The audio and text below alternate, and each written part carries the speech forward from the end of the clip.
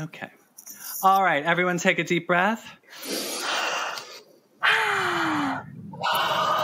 Got me pot. Okay. Madonna. Chris, whenever you're ready. Ooh, you got me just so crazy over you. We love Madonna. We love Madonna. We love Madonna. We love Madonna. You're listening to MLVC, the Madonna podcast, your place for all things Madonna, Louise, Veronica Ciccone. Hey everybody, it's Chris. Hey everybody, it's Liberty. Tell me how we got this far. Every man for himself. Ooh, where's that one from? Ghost Town? Oh, see, I thought you were going to be doing classic Madonna because of today's episode. You like to switch it up, Liberty. You just keep me on my toes. She's relevant to today, so. I know, it's true. Hey, everybody, it's Stefan. Welcome to another edition of MLVC. Joining myself and Liberty today is Chris Vasquez, who was my Madonna BFF at her Harlem gig last fall. Chris, thanks for joining us today. Thank you for having me. This is my very first podcast, so... Oh, like a virgin. Exactly. Very first time. I wanted to know, Chris, have you yet recovered from our Madonna experience in Harlem? No. I have daily dreams about walking down the street with her. It's incredible. Incredible. What a night. For those of you who didn't know, Chris and I were lucky enough to be at that gig, and we were up close and personal and marching through the streets with her and Jean-Baptiste. She literally took us to church. It was amazing. It was so awesome. It was great to be in the audience with Lola, too. Right? Yeah. I mean, it was like Stephen Klein and Lola and Ricardo, her social guy. It was lots of fun. Yeah. So you guys just basically blended in because you're as fabulous as all of them, and so therefore it was like you just fit right in with her crew. I still want to know what happened to the professional footage. All we've seen from is like that little of us dancing in the audience. Yeah, they got a lot of good footage of us in the front. I'm waiting for it. Where is it? I'm going to digress for a second. Speaking of church, on a completely out of left field commentary for the podcast, I am now an ordained minister. It's odd to even be able to say it. I have a lifelong friend I know who asked me to officiate her vows for her and her partner. So thanks to the internet and $39.99 plus shipping, I am now a certified minister. For anyone listening, I am available to be hired for any Pride weddings or Madonna walking tours. Please just DM me. And I'm going to have you. Okay, this is my dream because I want to do this. I've wanted to for years. I want to have a vow renewal ceremony at Ciccone Vineyards in Northern Michigan. Oh. So I'm going to have you officiate. And can you do that? Can you do it? Destination. Yeah, I think so. I think you just have to pay the church. Oh, look, Chris is holding up a bottle of Ciccone wine. You've got all the from the vineyard. That's so amazing. Excellent. So you've not drank it. You just look at it. Oh yeah, it's not touched. Okay, so we are really excited for today's show. We are officially kicking off a brand new segment. It's our Madonna Summer Movie Series. Each month this summer, we plan to highlight one of the holy trinity of Madonna's 80s movies. Naturally, we are kicking off the series with Desperately Seeking Susan. We are also going to do that much warned about deep dive of Shanghai Surprise. And to round off the summer movie series, in honor of its 35th anniversary, we are going to be doing Who's That Girl in August. So watch out for those next two. But for today, we are talking about the definitive Madonna movie, Desperately Seeking Susan, otherwise known as the movie where Madonna invented the selfie. Yes. Before we jump into some of the topics, Chris, where were you when Desperately Seeking Susan came out? Did you watch it when you were a young lad, or did you have to catch it on reruns on VHS? I think I was 9 when that movie came out. So I was in school.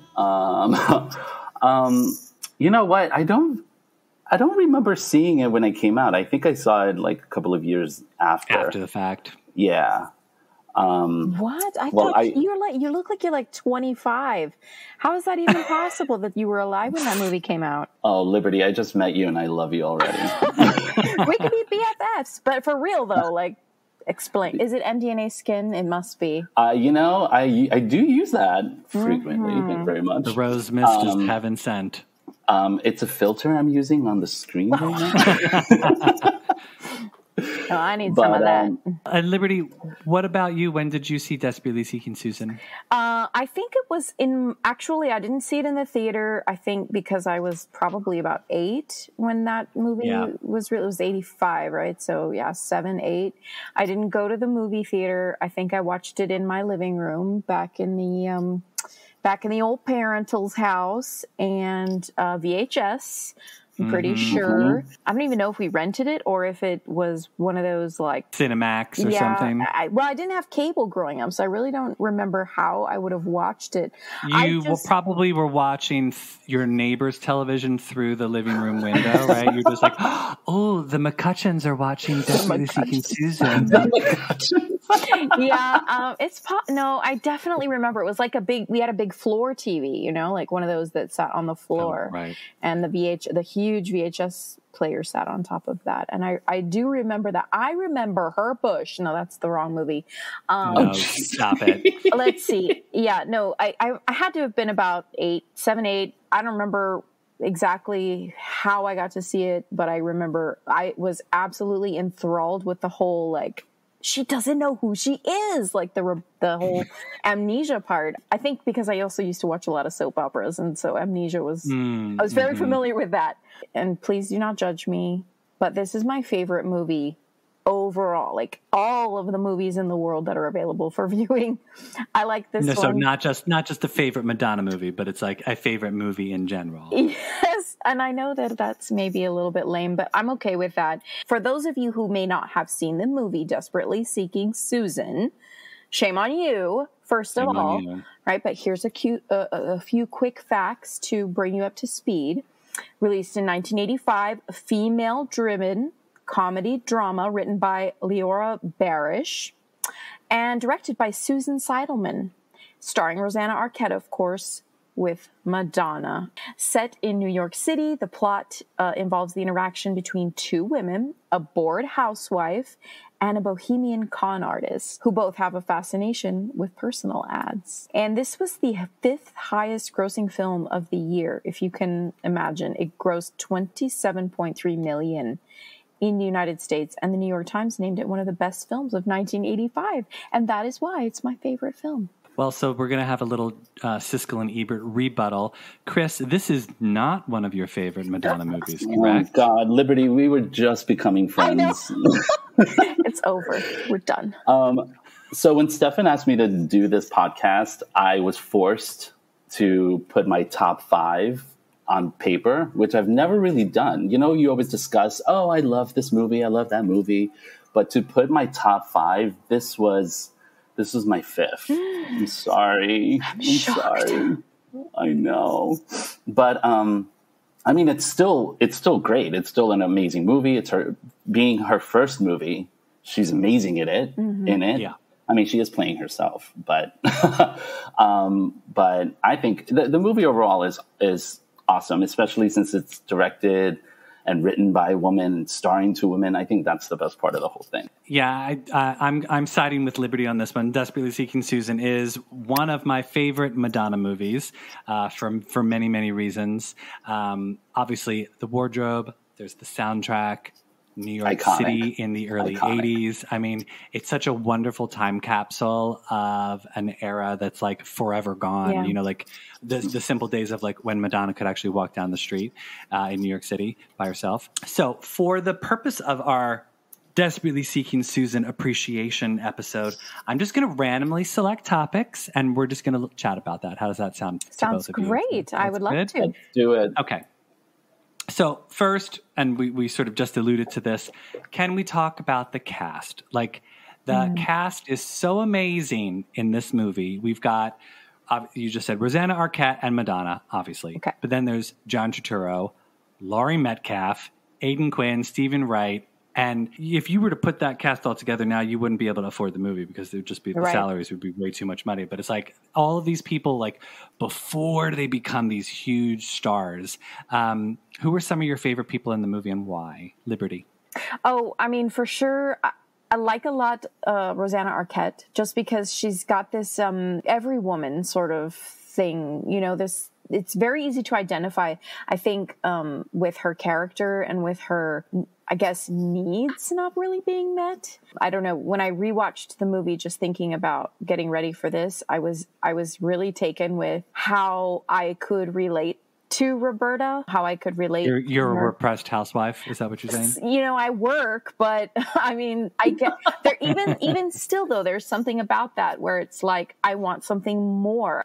So and I could see myself a little bit in Roberta there. And of course, I really admire Rosanna Arquette, particularly now. She's has a very political voice, which I like. She's a good activist and a good ally. Wow, here it is. A message from Jim. Huh? Desperately seeking Susan. Keep the faith. Tuesday, 10 a.m. Battery Park, Gangway 1. Love, Jim. Who's Jim? Oh, God, Tuesday, that's tomorrow. Who's Susan? You know these people? No, you see, Jim follows Susan all over the country. Last January, she was in Mexico City, then Seattle. They send messages back and forth. That's how they hook up. Now they're in New York. Desperate. I love that word. It's so romantic. Everybody I know is desperate except you. I'm desperate. You? Sort of. So, all right. So great. So we know Liberty sits alone in her kitchen eating birthday cake. Chris, what about you? Who's one of your favorite characters in Desperately Seeking Susan besides Madonna? Laurie Metcalf. Laurie Metcalf. Laurie Metcalf. Mm-hmm. I mean, if it's a rom-com, she's the com, right? Yeah. She brings the comedy every single moment of that movie. And she left such an impression on me. When she went from that to Roseanne, I was like, thank you, I love you, thank you, I love you. Funny, I was just watching Hacks last night, and she's on it. Yes. And I was like, wait, what? She's still thriving from that from then. I don't know if that was her first film or whatnot, but she is hysterical. Yeah, agreed. Yeah, one of the things I sort of loved about that movie is there's all these like weird characters sprinkled throughout the whole movie. You know, like you get these like all of the prostitutes, you know, like when Roberta gets arrested and she gets thrown in the back seat and she finally remembers who she is. And, you know, and there's the prostitutes that she meets in the back of the cab, or like all of the crazy, like the cigarette woman in the Magic Club, or like Susan's best friend who lets her crash at her apartment, you know, only 7-digit phone calls. And there's just like so many crazy little characters who have these like rich backstories that we never even get to hear about. It's such a romanticized movie of New York, you know, like they make New York seem so mysterious and wonderful, and also like dangerous and off-putting at the same time. You know, like it's amazing how like you want to be there, but then nothing but bad things are happening to these people. You know, like poor Roberta's being stalked and banging her head, and it's like. I have a fun fact about the cigarette girl, but we can talk about that during the soundtrack portion. Oh, sure. Okay. Well, so Chris, you brought up Laurie Metcalf, and that was going to be one of my next things I wanted to bring about. What's everyone's favorite quotes from the movie? And I know Laurie Metcalf probably has some of the best quotes in the movie. Chris, what's one of your favorite quotes from the movie? The one I have tattooed on my arm is "Take a Valium like a normal person." Oh, Where is it? Let me see. I'm just kidding. It's not tattooed on my arm. Oh my God! I was like, get out of here. I was so down. I should. I totally should. You know, now that I said it, I should. Yeah, but you put honestly, it out there. that line, still to this day, I was just like, boom, that's the one. Gary, let me ask you something. What? Does Roberta have orgasms? I mean, did she have them with you? Orgasms? You have heard of them, haven't you? I mean, maybe the reason she left you was because you weren't satisfying. Leslie, Not everybody is obsessed with orgasms. Some people just have them. Did she? Well, what? Did Phil Donahue do a show on you orgasms? are really a pig. You know that. At least I know about feelings. Feelings. I feel. You're disgusting, Gary. You're just like Daddy. No wonder Roberta left you. Would you stop saying that? Gary? Larry. That looks great. Any word from Roberta yet? Fast work, Les. Oh, let's have some chicken. The chicken is for tomorrow. Larry! What did the police say? I can't believe the two of you are eating in the middle of a crisis like this. We're nervous. What do you want? Then take a Valium like a normal person.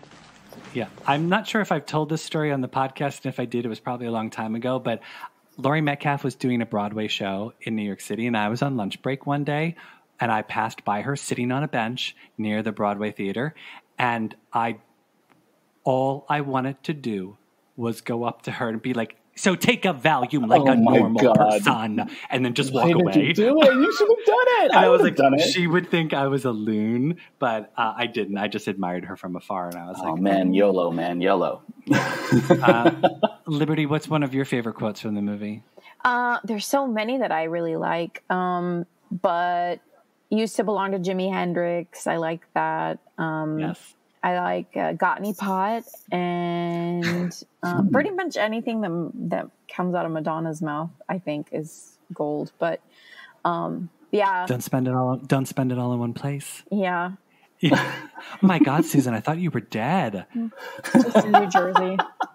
Well, I think one of my favorites is, oh my God, I've heard that 4 out of 5 prostitutes are lesbians. Leslie, I think I would know if my wife was a lesbian. Why? You didn't know she was a prostitute?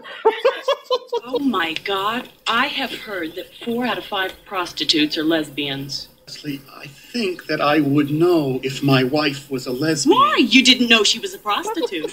I'm telling you, Laurie Metcalf, I think she gets mostly all of, Gary, she is taking the car keys. Like, what does she say about me? And she, like, I mean, seriously, like she gets all of the fun lines in that movie. She's the best. Yeah. She's the best.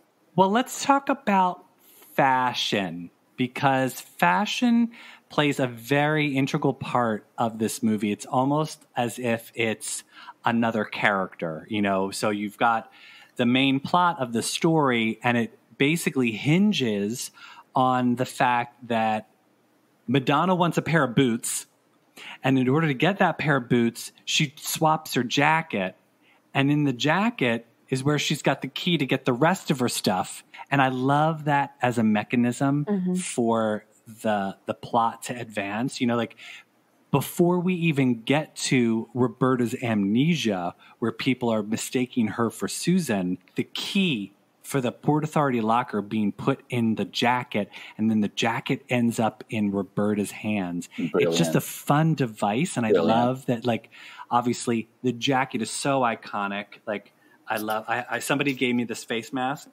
Oh, that's nice. Which is the pyramid on the back of her jacket. Yeah. What did you think of the clothes? Obviously, it's 80s fashion goodness. I just read online that they basically went to Madonna's closet and picked out a lot of the shirts that she wore, the skirts, all the little bangles that she had. I think the gloves were hers.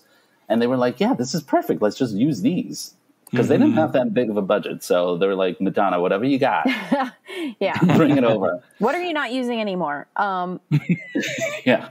And you know what, I'll have to say, because this is one of the things, I think, what I mentioned earlier about having this, I can identify with Roberta, is this thinking about how, you know, when she's going to she's going to take this key back to meet Susan, or she's going to get the key to Susan, and she has to change her look, right? She doesn't want to be her boring housewife look anymore. She wants to try to look like, like Susan, who is looking like Madonna. So, in a funny way, it's almost like it pays homage to this Madonna wannabe craze that was happening really as the film was being filmed, and then directly after, where everyone is like, wants to look just like her.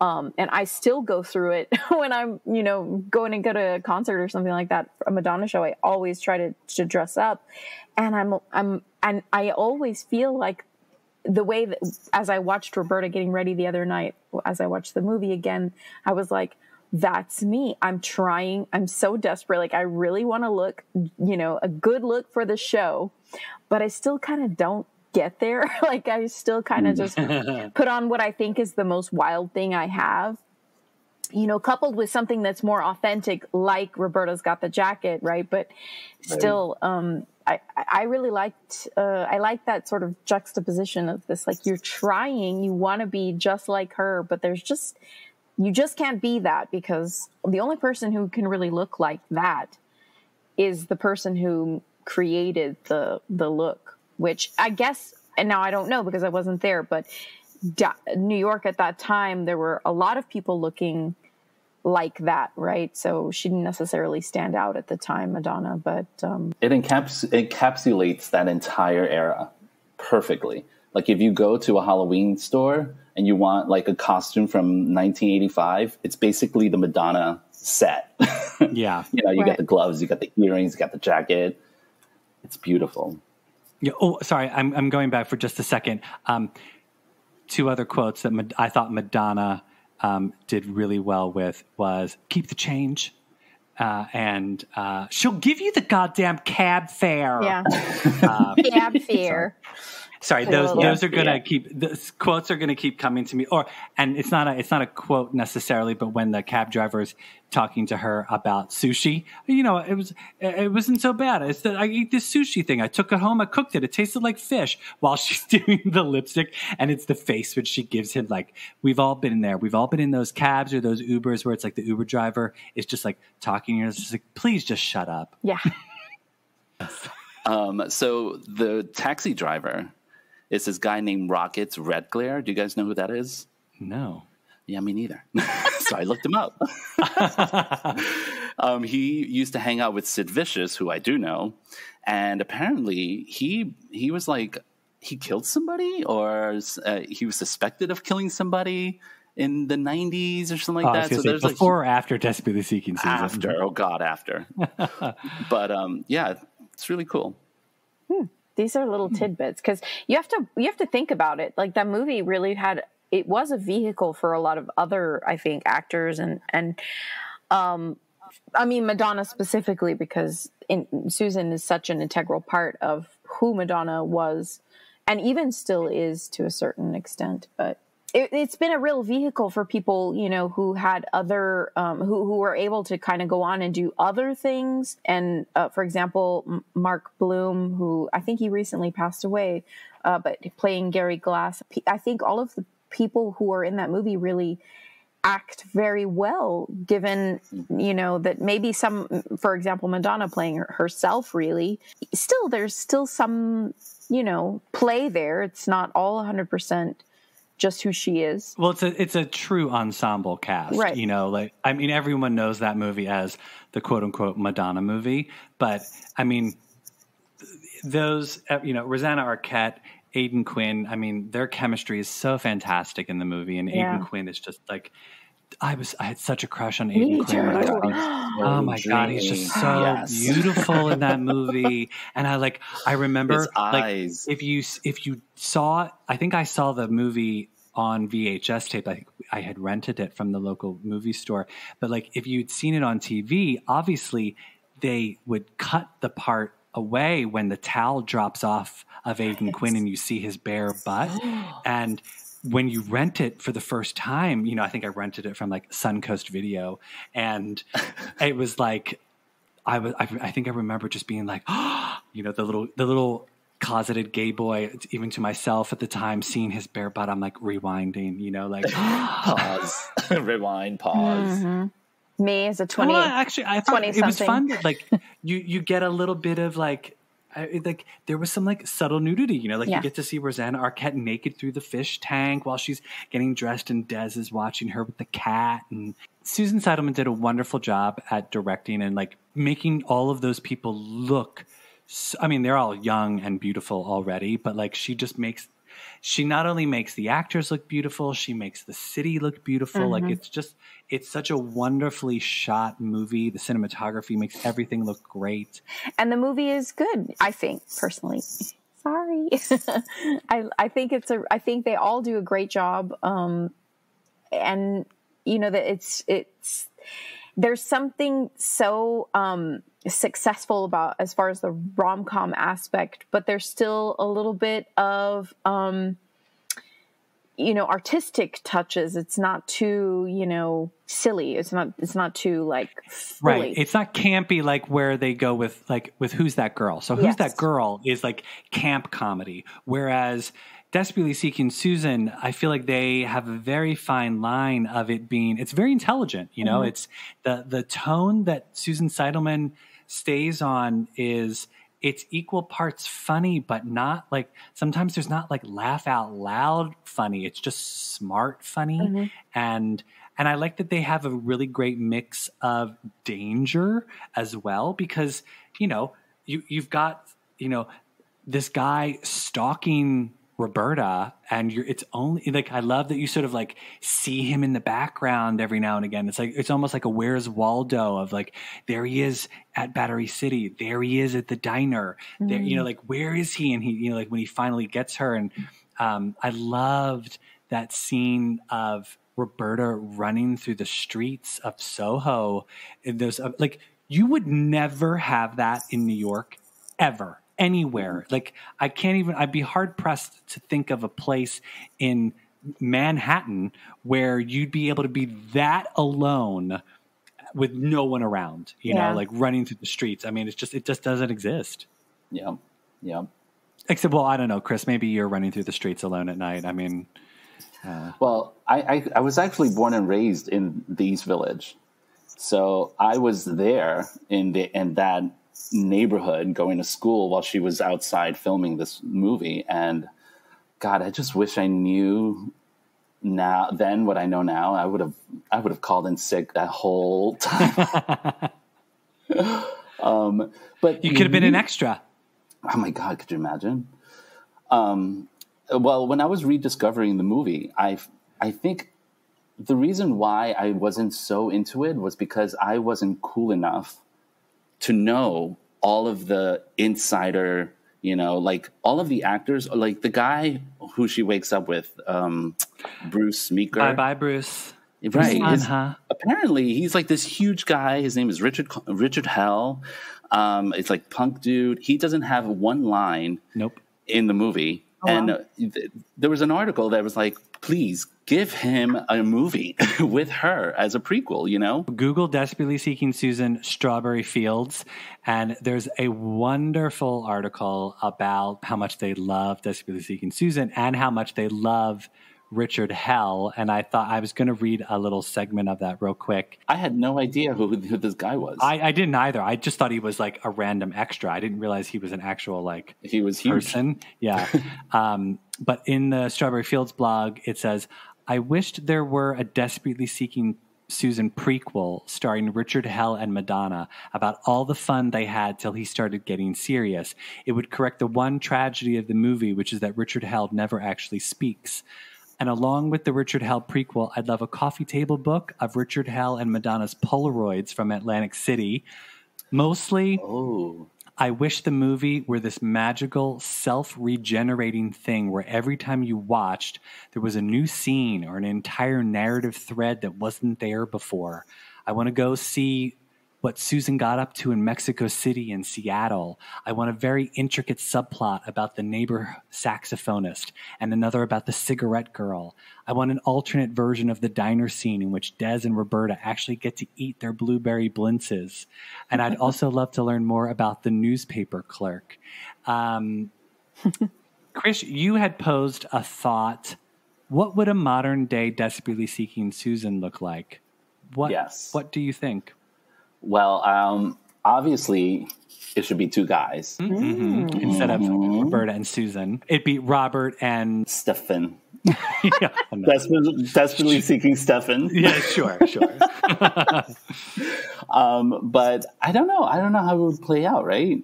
Because nowadays, you can find anybody, anywhere.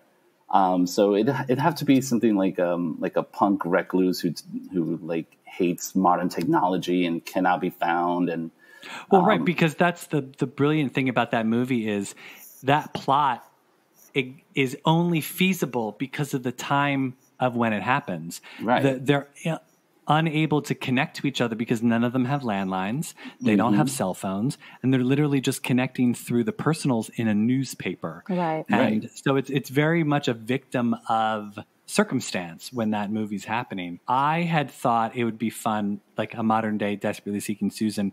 I thought it would have been fun if they were ever going to reboot that in any way, it would work really well as like a Netflix series where each episode you could follow a different character from the movie. And so you sort of see their plot and what they're doing.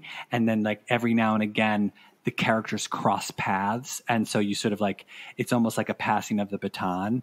And you could maybe use like either the jacket or the Port Authority key or some sort of like one of the devices that they have in the movie to sort of be the baton that passes off to the, the Egyptian earring. Maybe one of the Egyptian earring gets placed in somebody else's bag. And I just thought it'd be fun to sort of like each hour you get to see different characters and their backstories. And I love that. I love that idea. And let's get Susan Seidelman to do the directing on that. And then we're good to go. Wouldn't that be fantastic? Yeah. Copyright everything.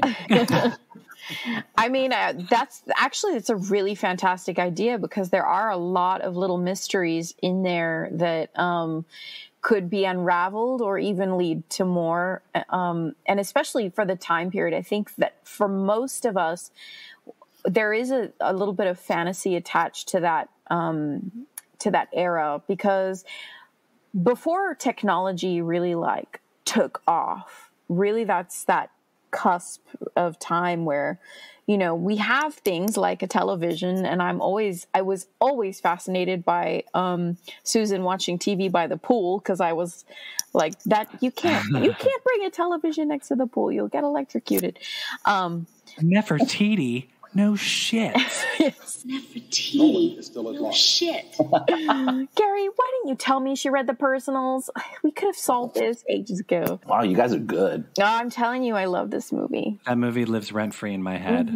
Yeah, so it's like a bit of fantasy in that era where we're all, again, we can connect to each other, but we're all still disconnected. Then also there's, that, of course, the liveliness of New York City and the promise, right, that we all still think about and fantasize about regarding, especially Madonna's early days. There's a lot of grass is greener in the movie, I think. And totally. Well, and I've always thought it was, something as hokey of a plot twist as she bangs her head and she loses her, like she gets amnesia. Like I always thought that was such a hokey thing, but yet, and this is a testament to Rosanna Arquette, she does sort of play it where like maybe she's just a little confused, where she's like, you don't really believe that she maybe has amnesia. I also sort of always felt like maybe Roberta just wants to go with it. Like she's a little disoriented at first, and then she's like,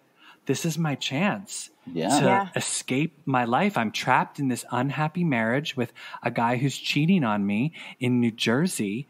And Spa King, the Spa King of New Jersey, Spa King, Glass House.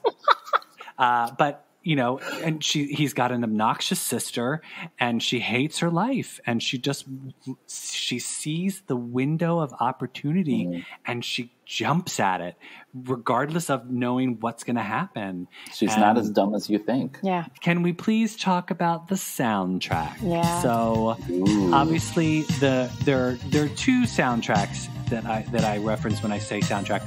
Obviously there is the original score by Thomas Newman. It is absolutely brilliant and I love it. But there are also the actual pop music songs that they use in the film. This was early 80s and before movie studios thought about marketing their product with a soundtrack, with Madonna's new hit, Into the Groove. They just didn't think about that type of stuff back then. So the soundtrack for Desperately Seeking Susan is just the original score by Thomas Newman, which is what movies used to do. And then you would just have to get the songs on the artist's albums or whatever. I mean, other than Into the Groove, which the demo version that they use in that movie is by far the most superior version of that song ever. I know that it got souped up and reproduced and remastered, and they added piano and blah, blah, blah, blah. I like the Down and Dirty demo that they use. It is by far it is the definitive version of that song. Always has been, always will be. I think the next song I love, we played this as the pre-show music before we came on the air, J.R. Walker's cover of Urgent, which opens the film. It's just brilliant, and I think I love it more than Foreigner's original. Shh, don't tell Foreigner. But what are some of your other standouts? Because there's a ton of music in that movie. What are some of the other standouts? Liberty, I'm sure you had an eagle ear. Oh gosh. So my favorite song actually is in that scene where she's walking, trying on the new boots, or the new to her boots at the resale store. What? Man, I gotta have them, but $65, that's the price. And she trades her amazing jacket for those. I wish. Yeah, I bet Jimi Hendrix would love it if I traded for the boots. Wow. Yeah, respect. It's a good anthem while she's walking back and forth, and I think probably one of my favorite moments in the film is when Roberta is literally just stalking her. I mean, she's just following Susan around that day, and she winds up in the store with her. She's pretending to shop, but she's just watching and observing what Susan's doing. And I don't know if not Madonna. I don't know if Susan was supposed to be aware of her or if she was just like looking, but that stare that Madonna gives Rosanna Arquette, that side-eye glance, is heaven. It is like perfect side-eye glance, and I've always loved that moment. Of course it ends up with Roberta fumbling with all the hangers, because that would be me if Madonna would look at me at all. I'd be like, yep. Yes. What are some other songs that we love? Well, I have a fun fact. Oh, yes. So the cigarette girl, her name is Anne Magnuson, I think. She's the one in the Magic Club. She's always struck me as somebody who I would love to just have a conversation with. Apparently, she was in this movie called Making Mr. Right, who was also directed by Susan Seidelman, who shares the soundtrack to Desperately Seeking Susan. Yes. It's weird that they did that back in the 80s, that it was like, we don't believe that Thomas Newman's original score is enough to sell a soundtrack, so we're going to put it with another We're going to couple it with another movie. How about that? I mean, obviously we had Shoop Shoop song is playing over the Salon number with Hi Renee. Renee, just give her something different. Carly Simon. Carly You Simon. belong to me. We have that Marshall Crenshaw song, Someday, Someway. Yeah, there's lots of... Did you mention Iggy Pop? I think Iggy Pop was in there. What a killer soundtrack that would be if they had put that out back then in 1985. Yeah. Like, obviously it would have been led by the Into the Groove demo. It would have been amazing. I don't know. I've seen them together. That's also one of my favorite scenes. I love when Madonna is dancing, and Gary Glass is trying to have this like serious conversation because his wife is missing, and she just is like, I just want to dance, She keeps disappearing and weird people pop up. It's so hysterical. The bald guy who does this like weird side to side dancing is so fun. Creeped me out. If there was a Netflix series, he would have an episode, or not even an episode, just like a couple scenes where he's he dances with Susan. And then he goes off, and then we follow him, and it would just be so much fun. They could do so much with that. It's a rabbit hole. Yeah, totally. I do want to talk about before we wrap things up, because we could literally just keep talking and talking and talking ad nauseum about the movie. Chris, you're a bit of a merch collector, and you've got some really interesting Desperately Seeking Susan merch. Tell us about that. Well, I only have, the typical stuff. Like the jacket. You bought the jacket from the Smithsonian. No, I looked up how much that jacket is online right now. It's going for $1,500. It's a promo. It's a promo jacket. I mean, there's several out there, I'm sure, but that's a lot. Did you think that's a lot for just a merch? No. I don't think if it was the authentic jacket, I would say that's a bargain. But I don't think that's. I think they had the two jackets, hers and the one that they made for Rosanna Arquette, and I'm pretty sure they're both in museums. Oh yeah, absolutely. Well, I have a heart-shaped Into the Groove picture disc. I have the promo poster. The one thing I texted you is these 3 Madonna action figures that I bought a couple of years ago. They're like Barbie dolls. They're amazing. They're awesome. And the one that I love is the shirt that she's wearing in one of the action figures is actually Madonna's shirt, the one with the MC on it. Yeah, that one. That's Madonna Ciccone. Right. Yes. Which it's the scene with Susan and Crystal sitting on that sofa on the outside of the Magic Club, which has always freaked me out because after living in New York City and knowing about bed bugs, you do not sit on any furniture that is on the side of the street because of bed bugs. And I know that was probably not an issue at the time, but every time I see them sitting on that sofa, I'm always like, oh my God, there's bed bugs in that sofa. Yep. Oh, it's so gross. Man, I don't believe it. Some witch steals my stuff and you get fired. I always love how she says fired. Let's go see a movie, double feature. My treat. Okay, but how much is popcorn? Oh, you have a place? Not exactly, but I'm working on it. Oh no, I know what this means. Just one night. My God, you guys could rewrite the entire script. That's incredible. And I'm not even doing it word for word. It's just poor memory. Wait, so you don't have the Nefertiti earrings? No gloves? No boots? What? No. I thought you had a whole look.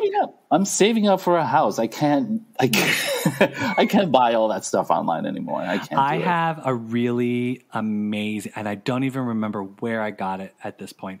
I have this amazing Desperately Seeking Susan tapestry, and it's huge. It's got to be like, it's like it could fill a wall. It's enormous, and it's a picture of her wearing the jacket, like just like a headshot of Susan, her, and it's beautiful and nice. I could probably sell it for a little bit of cash, but. Speaking of, down payment for a house? Sure, I'll sell my Desperately Seeking Susan tapestry. Here you go. Hey, Stefan, I think it's time for my favorite part of the podcast. Is it? Are we desperately seeking a lightning round? Ooh, what's that? Oh, stop it. Chris, you know as a listener of the show that every guest on the podcast gets a little something we call the lightning round. It's something, it's meant to be quick off the top of your head, wherever you're at in your Madonna journey today. Don't think too hard. Favorite Madonna song? As you swig on your Evian bottle. Sorry, that was poor timing. Chris was deep throating an Evian bottle exactly as I asked him that. We'll start over again. Favorite Madonna song? Well, Future Lovers, but also Crazy for You. Oh, okay. You're not only supposed to say one. No, well, it's Madonna. You can't just rattle off her catalog. You can't have one. You can't have just one. The Crazy for You is because it was our first dance song at our wedding. So, your that husband? Holds a special, yeah. It's our first. That's sweet that you have a Madonna. Not many gays I know attach Madonna to their wedding songs. I mean, it's Crazy for You. It's the best song. It's amazing. It's the best song ever. And to clarify, sorry, we're interrupting your lightning round for this very important announcement. To clarify, we are not saying that Desperately Seeking Susan is Madonna's first movie. Obviously, we know there was a certain sacrifice. We know she was in Vision Quest. Vision Quest, thank you.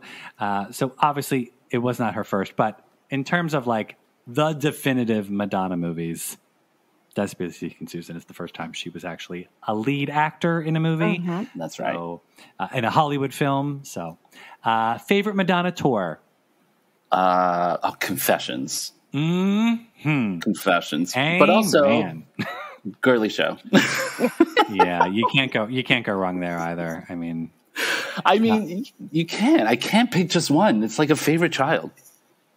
This is true. Favorite Madonna movie? We already know it's not Desperately Seeking Susan. Evita.